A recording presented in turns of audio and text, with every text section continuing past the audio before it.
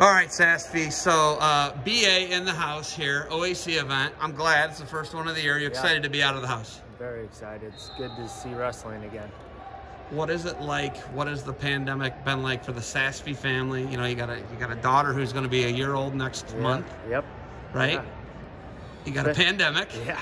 What has life been like for you in the last 365? It's actually been a blessing. The pandemic slowed things down for me. It was right when we had our daughter, so I was able to spend a lot more time at home and do family stuff and less travel. But we definitely picked up some new things during the pandemic. Masks. We've been doing masks a lot just outside of wrestling and things like that. So it picked up a new, avenue for us to pursue. And but yeah, it's kind of, and then the BA Center. We acquired a new building and put a room in, and so that's a lot of stuff's happened. That facility is so good that the wildlife wants in. Yeah, that was crazy. That was a button buck, like a little, like an adolescent deer trying to get in. I was mopping the mats, and all of a sudden I thought somebody was breaking in. Go around the corner, and it's a buck. I was like, and it had little antlers, and it was scraping against the. Dude, it was wild. I couldn't believe it when you put. It was like a little weird, right? Yeah, it's just, and we're pretty much in the middle of the city, so that was pretty interesting to see. So. You've taken so much on, man. Like, even just because I work with you a lot, we have the show we started, the Barbarian Hour with Jared, and we do so much together. You like it so far? Yeah. Good. I mean, and your input's huge because we want to hear things, right? And there's other stuff going on, and we want to interview all your athletes, and it's a really good show so far. And having Reeson's been great, and Lauren, and we're going to continue to expand. But the last 340 days of your life has been complete madness, like on its head. Well, and nothing's for sure. No, nothing's for sure, right? And then still is a little bit that way. The biggest thing with Guy is what he said with defensive supply chain lines. And I know you make trips to Hong Kong, and you got to go to Asia to get a lot of your supply. Not a lot of stuff's made in America anymore for any apparel company. Right? Right. I don't know if there's maybe like New Balance and like Saucony. Maybe there's the only two that actually make their product in America. But you guys do supply chain line. Yeah. Supply chain lines. What's that been like for you? For us, really hasn't been an issue.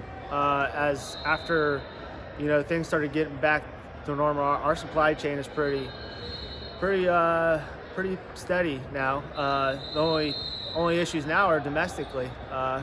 USPS is having a lot of struggles recently. So really bad. Yeah. Really, like stuff I was supposed to get December 1st. Yeah. They just told me, I keep getting sent notifications like, hey, the weather really jacked everything up. Yeah, so we've been trying to avoid sending orders USPS just because you're playing with fire. And just their responses are not very helpful. So we like to deal with like the UPS because they're still at least know where your packages are. You sent some stuff out to my buddy Kevin Roberts, one of my partners out in Washington. Yeah. First off, I don't know if you saw the video, but his family is all in, and he is all in on your product. Yeah. Right? He wears a lot. Do you see it a lot? Yeah, I saw it. Yeah, he's really into it, and he started his own. Yes. Now he's got a barn. Now he's got I did see that. He bought a facility, and he's redone it, and it's really cool. But when you see the product, I got the Barbarian. I gave it to the guy out in Hopewood. Like one of the originals. Yeah, I gave it to the guy from out in Hopewood, right? Yep. And it's one of my favorite hoodies. You can see there's a little wear and tear here on the sleeve, so we might have to get this one replaced. But knowing that your product is coast to coast, knowing that people are into the product, and it's still just you. Yeah. You don't have a big staff. You got your wife, you got your baby, and then you hire like a part-time. Yeah. What's that been like? Well, we kind of have one full-time employee now, and then a few others that we're able to work around their schedule. We've been looking to expand a little bit. We're just trying to wait till we feel like there's the for sure the steady. We're still in not sure if things are going to happen. I have a tournament next week in PA, and I'm not sure that's happening. So we just don't know. Everything's so, like you said. Yeah, they're supposed to be up in the air. They're supposed to be shut down. So that was last night. Their shutdown was last night for restaurants and bars. So, I know that. Yeah, I think it was like gyms and things too. It's crazy. So, but yeah, so we're just kind of seeing how things go, but we have some plans in the works to. Products. You're still developing products. Your singlets with the mesh back, that was the big thing we talked about even last season, but you're full on with that. Yeah, now we're doing it with our compression shirts. I got a new kind of polo that, we're using.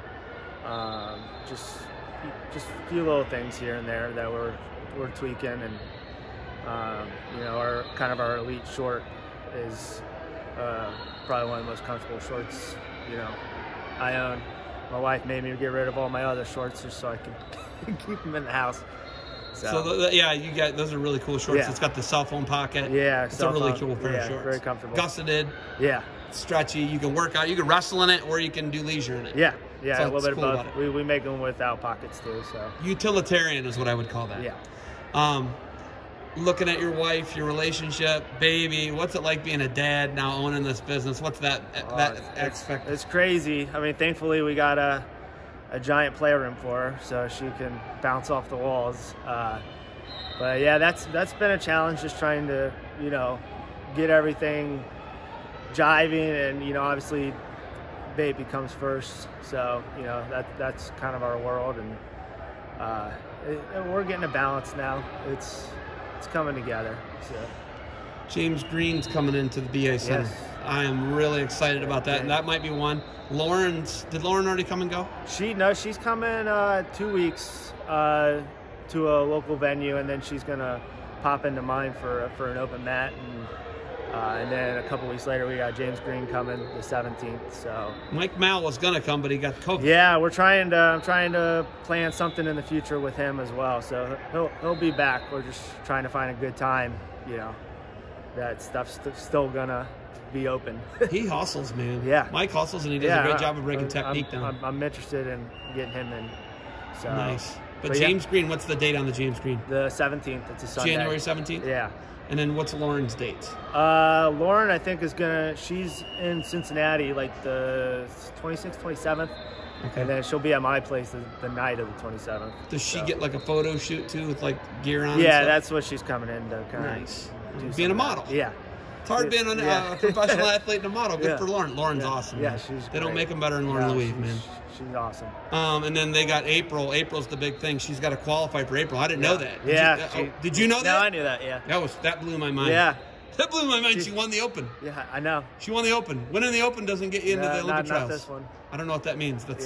Yeah. My mind. Everything's weird this year, so. It's COVID. Yep. Blame it on COVID, right? Yeah, she should qualify though. I have no doubt. Okay.